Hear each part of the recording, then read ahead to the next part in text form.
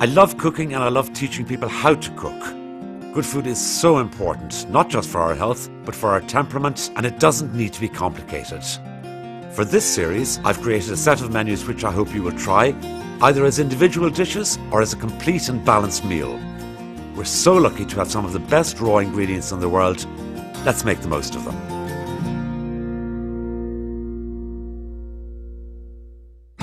When you mention chilled soup, people usually think of summertime and gazpacho, generally made with cucumber, peppers, tomatoes, garlic and spring onions. But there are plenty of other cold soups, and many of them can be enjoyed not just during the summer, but throughout the year. The chilled cucumber and grape soup I'm going to show now not only tastes fresh with unexpected combinations of flavour, but it looks amazing.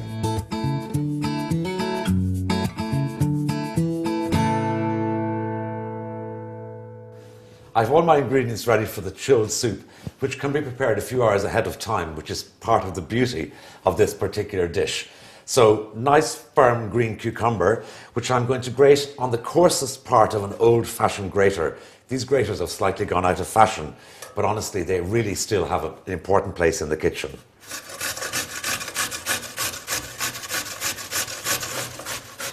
Mind your fingers when you get down to the end. You can offer it a little bit up to the hen's bucket or the compost heap. Okay, there we go. That's so far so easy. Now, the rest of my ingredients, grapes. Seedless grapes if you wish. If not, you'll have to remove the seeds. So just off the stalk. And then you can halve them if they're small, or what I like to do is just sort of slice them into sort of about 4 slices like that. And if you come across a little pip like that, if you can bear it, just take it out. These are supposed to be seedless, by the way, but there you go. Great, that's those. They all go in with the cucumber. Cucumber and grape, as you can imagine, is a really refreshing combination of flavours and 2 lovely textures. Then the rest of the ingredients are really very straightforward. I've got some beautiful, natural, unsweetened, this is actually organic yogurt. Cucumber and yogurt, you could sort of be in the Middle East. So we add that in. So that is that. Now, apple juice and cucumber, apple juice and grapes, all really good together. And then perhaps the unusual ingredient here is elderflower. So I'm using elderflower cordial. So I put in 2 tablespoons first, and then I taste it. And if it needs a little more, I can always add it in then. So just mix that around, and we're going to season it with some salt and pepper. So a little pinch of salt and some pepper. I mean, it's amazing in this country, for as long as any of us can remember, elderflower was regarded as being a weed. It just sprung up wherever it wanted to all over the countryside. Now people are planting elderflower orchards to keep up with the demand for elderflower cordial and elderflower champagne and so on. So that's everything in there at this stage. So I'm just going to have a little taste, just so it's neither too sweet or too sharp, and I'm tasting a bit of the cucumber and the grape together, so I'm getting an accurate reading of the flavour. It's delicious. I mean, it couldn't be much easier. So what I'm going to do with that now, I'm going to chill it. It chills for about an hour. You could make this early in the morning for serving that evening. I'm going to decant it into this bowl, and then when I'm serving it, I'll serve it in this bowl, so all I'll have to do is garnish it then at that point. So maybe not so gorgeous looking yet, but when we finish this with our radishes and flowers and so on, it really will be a great thing. All the prep done ahead, easy as pie. This is going off to the fridge.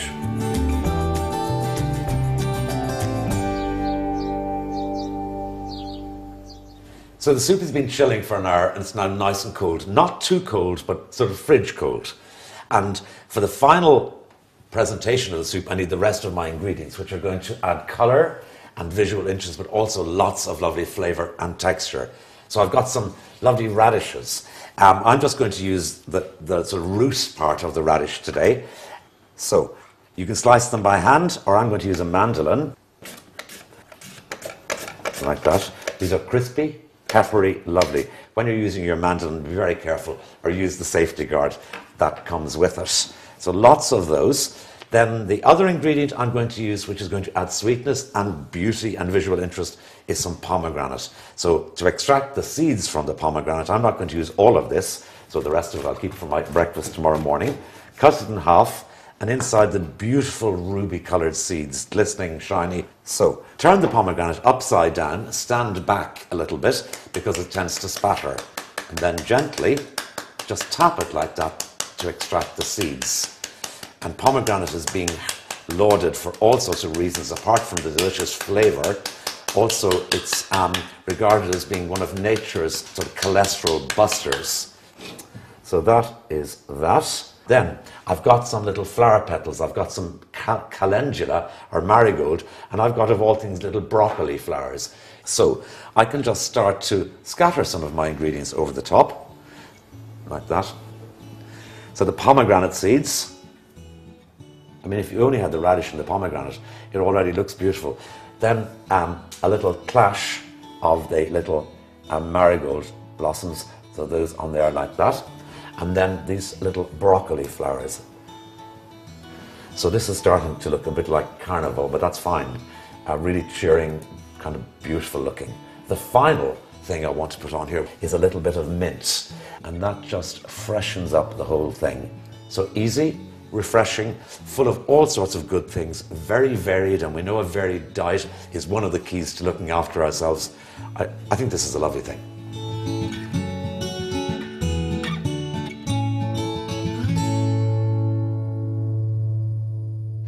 Homemade fried chicken can be one of the most delicious and satisfying things to eat, and as popular as any dish I know. Traditionally, the chicken is soaked in buttermilk to tenderize it before being fried, but I cook it differently by simmering the chicken in stock first.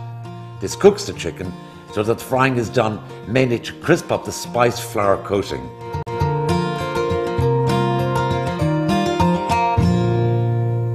So we need to get our chicken on cooking. So I'm going to poach the chicken for what will eventually be the fried chicken in some chicken stock. Now, if you didn't have chicken stock to hand, you could use water and maybe add in a little bit of carrot and onion as well, so you're almost making a chicken stock as you go. And the advantage of doing this, apart from making the chicken taste so good, is that you have fantastic stock left over, which you can use for soup or just to drink as a broth. Okay, those go in there. I'm going to bring that back to a simmer, and they'll simmer for about 1 hour. With chicken, there's no grey area. It must be cooked through. While that's happening, you can prepare your sauces, your accompaniments, and so on. So the first thing I'm going to prepare is the spiced flour. And this is the flour that we will turn the chicken in before we fry it. So I've got some plain white flour, to which I'm going to add some sesame seeds. So these give a lovely little crunch and a sort of a pop. White pepper, quite a lot of white pepper, and I'll get heat and fire from that. So the curry powder, and then finally some chili powder for a little bit more heat. Okay, so good pinch of salt. So I'll give those a little mix. I'm going to mix them with my whisk, and I'll use this to make the aioli. Right, the next thing to make is one of the two sauces that we're going to serve with the fried chicken. So I'm going to make what's called an aioli. So I've got some egg yolks. So I'll separate my eggs into a bowl. You can make this in a food processor if you want to, but I'm going to make it by hand. And this sauce also, by the way, is very good with fried fish in the same way as a spiced flour would be. Save your egg whites. They'll keep in the fridge for easily a week, or you can freeze them. And they work absolutely perfectly when defrosted from the freezer. Now, the rest of my ingredients here, I've got some tomato puree, or like a tomato paste. And this is full of lovely, sweet, concentrated tomato flavour. So that goes in. The oil is the last thing to go in here. Some chopped garlic, plenty of it, 2 large cloves chopped. Some chopped anchovy. If you have somebody in the house who doesn't like anchovy, you can leave them out. But honestly, they bring a delicious salty flavour to the equation. A little bit of mustard.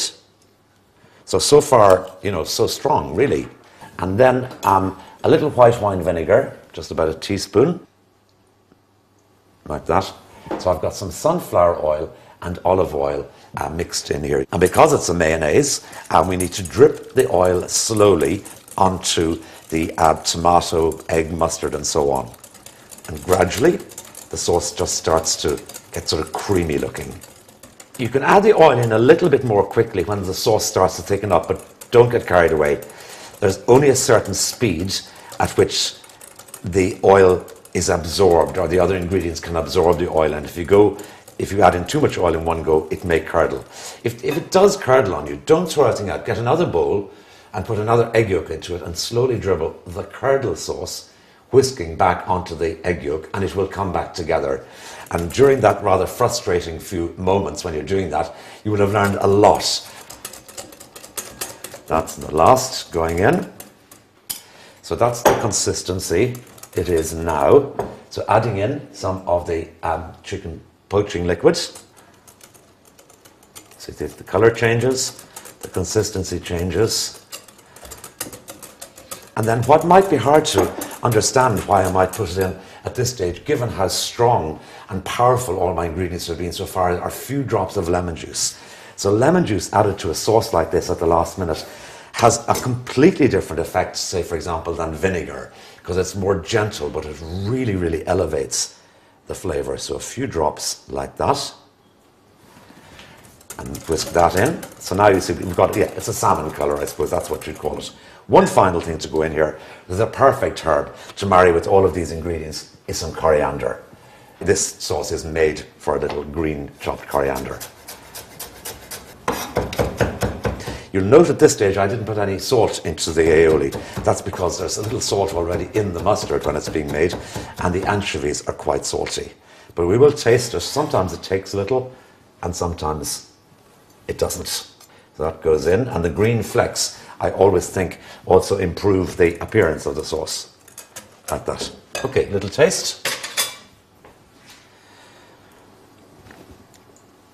It's very good. Today it needs salt. Tomorrow it might not.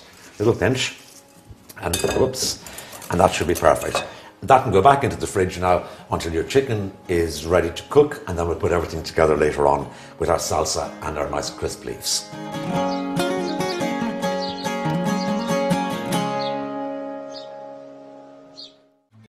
We produce our milk off grass in Ireland. Our butter has this creamy golden colour. The taste has always been pure. It's as natural as the day my great-grandfather made the butter. It's just so beautiful.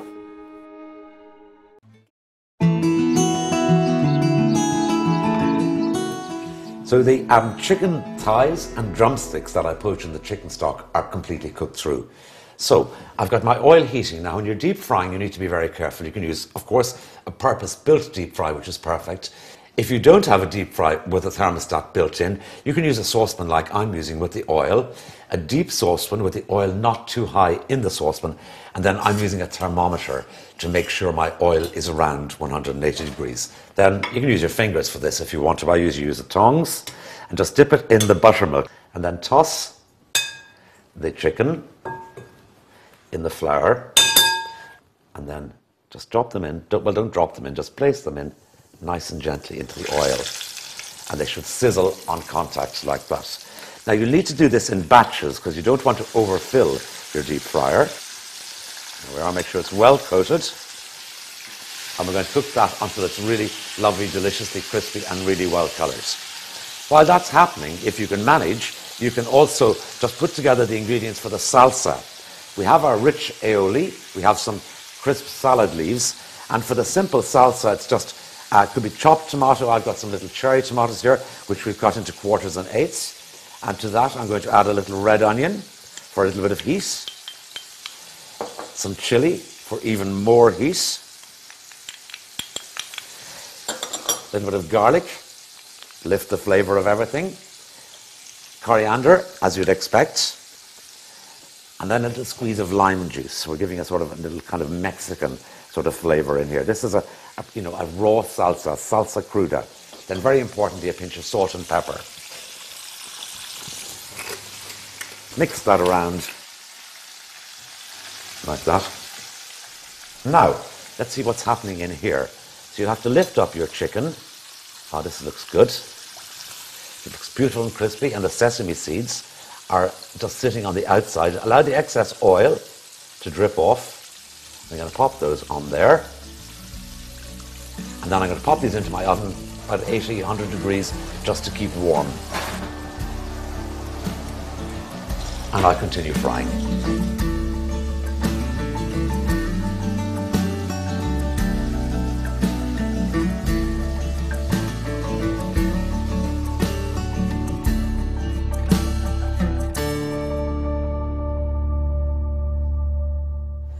My fried chicken is in the oven, lovely and crisp, just keeping warm.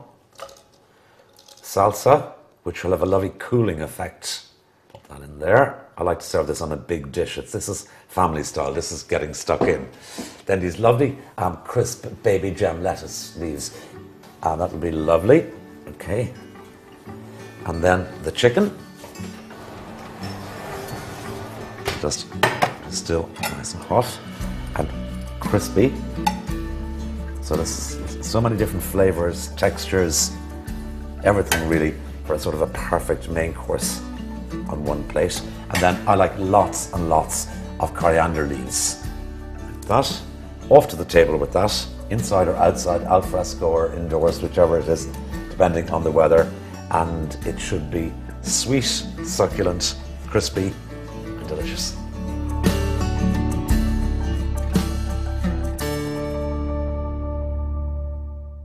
Few things seem as frivolous as popsicles. Even the name is faintly ridiculous, and you might prefer to call them by their old-fashioned name, ice lolly. The issue of making homemade popsicles used to be getting the molds and sticks, but these are now easily available. There's something whimsical about eating ice off a stick, and when you combine the element of fun with something that is really delicious to eat, then you're on to a winner.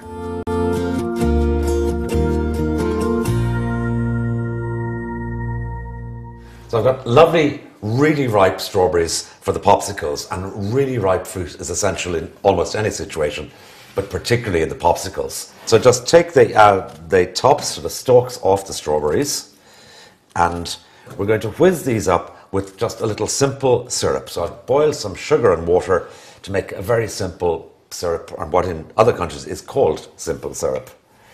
So pop these in. It's just so easy. Great, okay.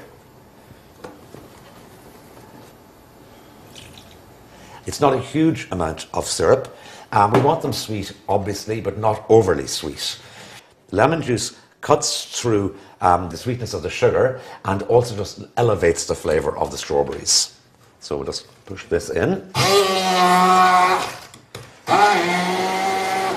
Make sure all your strawberry is completely blended, because little bits of strawberry will just freeze as little bits of strawberry, and they aren't delicious like that. So we want it completely smooth. That is that. I mean, really, this is fast food. There's no doubt about it. It's fast food and easy cooking, which is a great joy. Nothing like having a few recipes in your repertoire that you almost don't have to think about, and that are in the freezer setting before you can nearly say strawberry. So these little containers, I'm going to decant it into this jug just for ease and accuracy of pouring. The other thing is, if you taste this mixture at this stage, I have a little spoon here, it should taste slightly too sweet, only slightly. It tastes perfect, tastes delicious actually, because it will lose a little of the sweetness in the freezing. So then, as accurately as you can, fill it into your containers. There we are. So I've got 8 there. Lovely. Then just pop on the lid and then pop in the little sticks. You can buy these containers which have got plastic sticks, but there's nothing like an old-fashioned lollipop stick to make you feel you're having a sort of an authentic experience. Then these go into the freezer and freeze quite solid. Easy peasy, as I say, fast food. The tuile, which will be crunchy and nutty, are, I think, a perfect little biscuit to serve with the ice lollies. So I've got some egg whites, and then to that I'm adding some sugar, little caster sugar, and some flour. I mean, this is so quick and easy. It's a batter really that I'm making. And the batter will keep uncooked in your fridge for a couple of days. So if you didn't use it all, or you were trying to get organized, you could keep the batter in your fridge for a few days and then use it. So just mix that around, and it's going to look quite odd looking, I think it's fair to say, at this stage. But I want to make sure the flour and the sugar are mixed nicely through the egg white. It gets sort of slightly gloopy looking. That's all fine. Then, to add a little bit of flavour and to help them to colour, a little bit of cooled melted butter, which just goes in. So it is an exceptionally quick, lovely thing. Now I'm going to add my almonds, and I'm using flaked almonds. And I'm taking the whisk out now, and I'm going to use my spatula again, because I don't want to break up the almonds, because we want the nice sort of shape of them. And it will look almond heavy, and that's the way it's supposed to. You could use nibbed almonds as well, but I like the appearance of the flaked almonds. Now, so I want to spread the mixture out really thinly in little discs onto a tray which I've lined with parchment paper so it won't stick. So like that, and then with the back of the spoon just spread it. And you want to almost be able to see through the batter. It's another of what I call my good things, which is an expression I know I use too often, but it's a fact, they're good things. There we go. So these are going into my preheated oven approximately 10 minutes.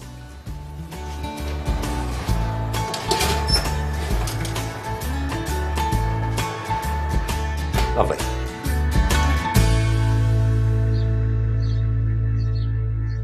So when the tuiles are ready, you need to be organized. So I've got a rolling pin, which I can mold the tuiles on, or I've got one of these little special molds for doing the job. It's also used for baguettes as part of the process of making baguettes. Now, the color we're looking for is exactly this sort of lovely toasted color, so plenty of flavor. I like to then carefully just slide that off there.